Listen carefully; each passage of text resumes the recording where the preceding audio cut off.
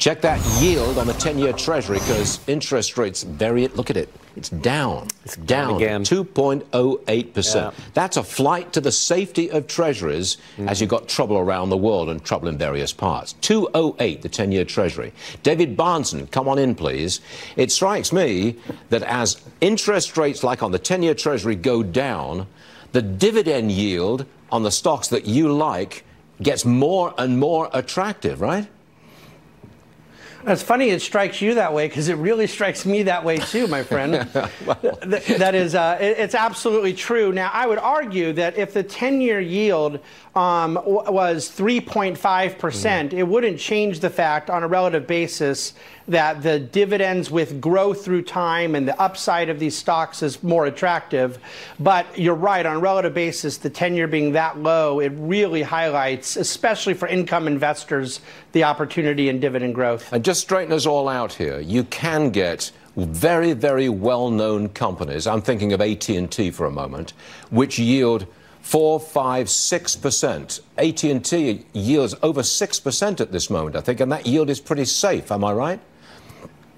I don't agree with you on AT&T. I agree with you that there's a lot of companies that are, but real quickly on AT&T, they're sitting at about $250 billion of debt when you count pension obligations and leases, one of the most indebted companies in history. And so we sold AT&T. They're not growing their dividend, and that's what we want, is companies growing. But Verizon, I think, is a better example of one that the dividend is very safe and that they will continue growing it. And obviously, you know, we talk all the time, there's a lot of great companies like that. Got it. Now, this may be a bit outside your bailiwick, but I want to talk about Facebook, because they're getting into cryptocurrency.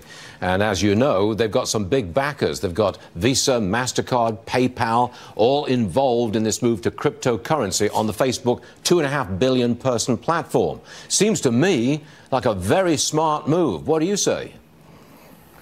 Well, you're right that they're big companies they've gotten involved in this consortium, but they're putting in $10 million with an M. Okay, Facebook is a $516 billion company. Essentially, they bought a cup of coffee. That's what they really did. The investment's very small.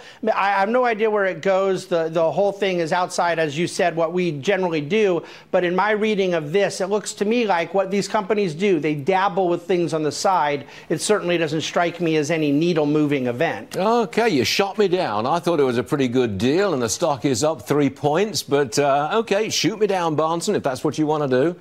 Thank you very much. David, come back soon, okay? We'll see you again. Okay. Yes, sir.